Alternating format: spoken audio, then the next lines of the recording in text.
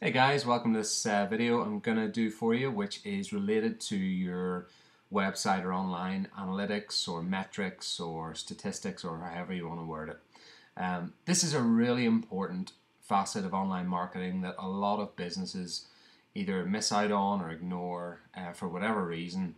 And I completely understand it's a very seemingly complex area because you've got so many different analytics and different statistics and data coming at you, especially if you're in, for instance, where we are now, which is the Google Analytics dashboard. Google Analytics is pretty much the best analytics package you can get in terms of website traffic. Very detailed if you want it to be, but it can, for that reason, be very confusing. So I want to just explain kind of a little bit around the different statistics packages and measurements and so on, and really get over the hump of how confusing and complex it can be, and focus in on what's important, which is the base analytics for your websites. Because invariably what will happen is a client, when they come to us as a first time client, I will normally ask the question of them, where are you at the minute? Where's your website? How much traffic are you getting? Is this something you want us to focus on? Improving traffic and so on. And most often, to be fair, clients don't know, and they don't know how many people are coming to their website. They don't know how many pages within their website people are actually looking at or engaging with, and they don't know which areas of the website are being successful or not. And that's incredibly important because, as I'll always explain to clients, it gives us, if nothing else, a baseline to work from. So if we see that, for instance, your traffic is at the 1,000 visitors per month level right now, we know that we need to improve upon that.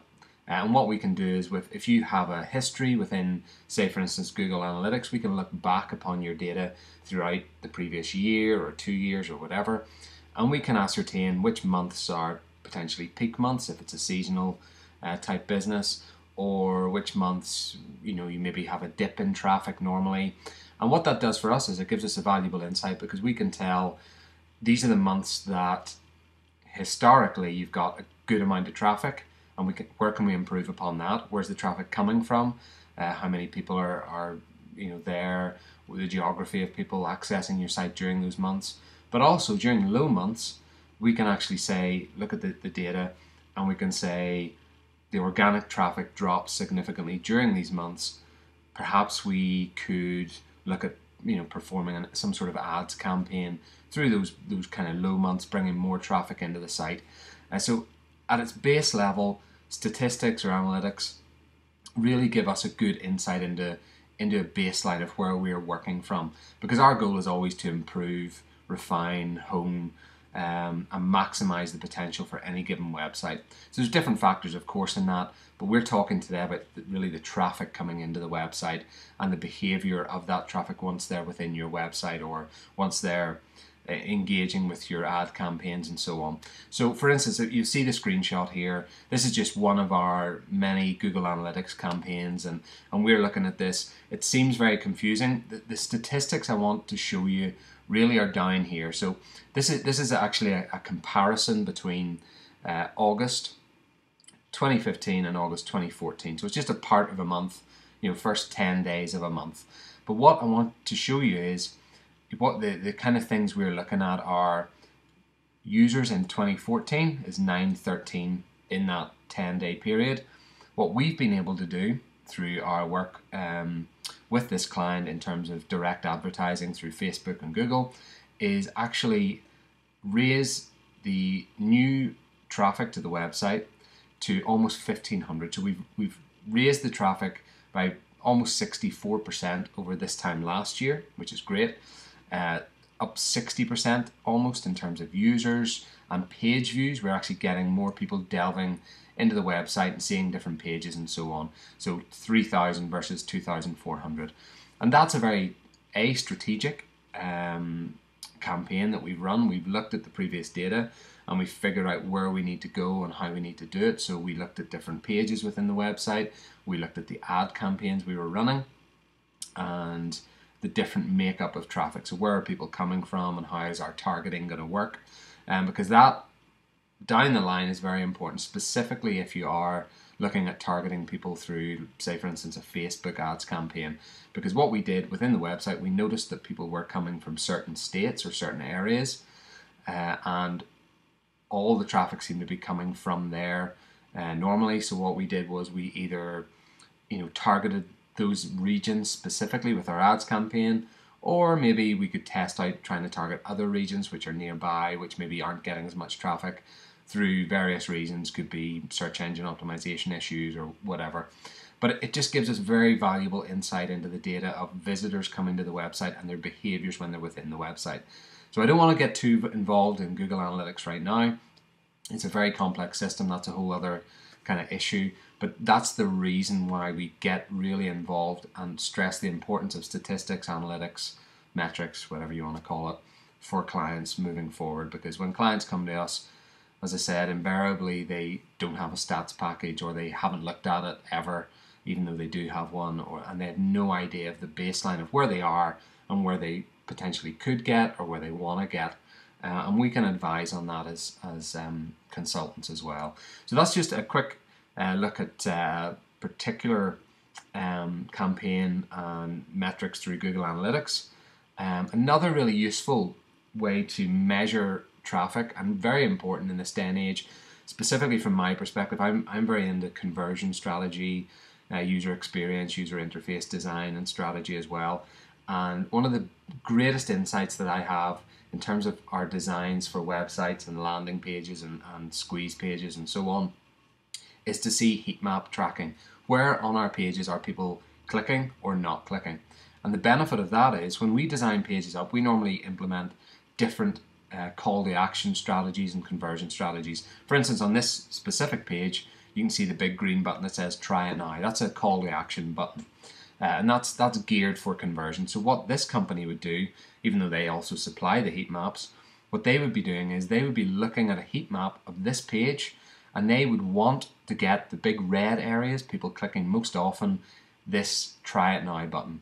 So for instance, if they implemented that and thought, right, here's a good strategy for conversion, and then they found that nobody was clicking that button, and either people were bouncing out of their website or clicking other buttons on their website, they would then be able to tell that either the call to action is not being effective, or the button color, or maybe the description or the lead up to the call to action is not effective. And they could then tweak their strategy somewhat. They could try a different call to action, for instance, start your free trial, a different color of button, maybe try an orange button, see if that improves the clicks, change the copy here, maybe change that, put a different image, and so on. Any number of different strategies, but what it does is the heat map shows you where people are clicking, where people are not clicking, probably more importantly, or as importantly, and then you can adapt your strategy moving forward. So most websites and most website owners just have no clue what is happening on their web pages whatsoever. They may know that the bulk of traffic is coming in and people are staying a certain amount of time and so on. But after you get that data, if we actually look at the design of a page, we can then start to tell where people are clicking and why they're clicking there, and hopefully then improve and hone and refine the whole process further and further. It's always an ongoing improvement process, and that's where we really help clients is in doing that type of thing. Okay, so that's heat map tracking. That really just tells where you're clicking on a web page or where your visitors are clicking. Another one then to show you are these like ad campaigns in Facebook. So for instance, we are running an ad campaign for a client at the moment, and we're spending $20 a day and so on. So far we've got 1,500 clicks over a certain period. The different stats that we can tell, for instance, just to give you a very quick insight into how we would operate. At the start of our campaign, this is back in April, so a number of months ago, we were getting a cost per result, which you'll see on the screen, of somewhere around 50 cents per click or per action. So people clicking the web, every time somebody clicked our advert, we were getting charged 50 something cents per click, which was fine as a baseline. Again, it's good to know these things. Suddenly in June and July, the cost per click or cost per result skyrocketed. And what we saw was cost per result was 181. This is actually after it reached its peak. It actually hit around $2.36 per click. As soon as we saw that happening and monitoring our stats, we pulled the advert, and we started to redefine it. So we changed the targeting on it, and we actually brought down targeting from 48 million people down to 8 million people. But by doing that, we created a much more refined audience or demographic for our advert. So from a peak of $2.36, we suddenly saw things drop to $1.85, 65, 95, and so on, all the way down 23. At the moment, we're getting it averaging around 30 to now. Yesterday, it was hitting 27 cents per result. We get 74 clicks for that cost. So that just shows you as well. At one point, cost per result was almost 10 times what we have it at now. And that was really valuable insight, because we were able to see our client is getting charged, $2.36. We're not happy with that. How do we improve the advert and the performance? So we went into the advert, we tweaked a few things. We could tweak copy, imagery, call to action, and then the target demographic. And in this specific instance, we did a little bit of everything, but the main thing, I believe, was that we changed up the target demographic. We brought the demographic from 48 million down to 8 million, and then our results went through the roof. We started getting so many more clicks because people were actually interested in the relevant content, and our cost per result plummeted as well, which is brilliant for our client, and it makes us look good, which is always the goal.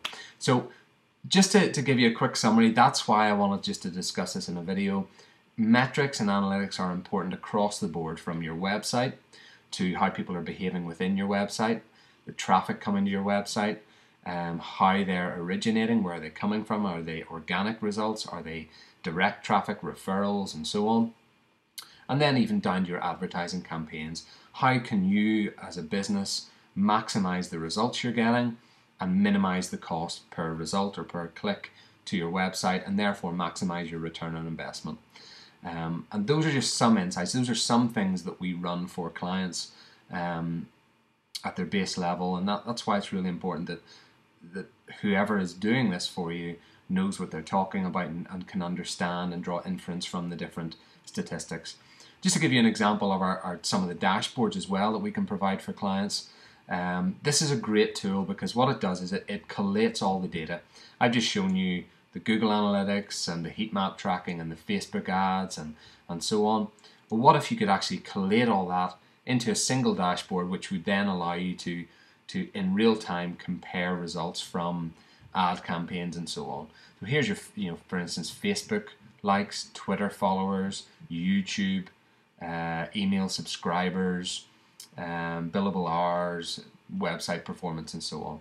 It gives you great insight into all of those different factors and how they're interacting with one another in real time. So you can see if you ran an ads campaign directed to with a goal of building your email subscriber list, you could see then how that would impact your email stats and so on. But that's really the importance, A, of the statistics at their core, but also then how you draw inference, improve your processes, refine the processes further, and you're always improving, and then maximize return on investment. And that's what it's all about for us and for clients. So hopefully that is of help in explaining a little bit about the importance of metrics and analytics. And if you have any questions, of course, drop us a line or hit one of the buttons on the page. There should be a link below this page which explains a lot more of the other fundamentals of online marketing. You just click on that and watch the free video there. But as I say, hopefully this was of benefit to you in explaining the importance of those metrics and how we as an agency and you as businesses can really start to maximize your return on investment by way of actively monitoring the metrics through multiple different platforms, whatever you're using. So again, hopefully that was of help. Hope you enjoyed the video. Let us know if you have any comments or queries, and see you in the next one. Thanks, guys.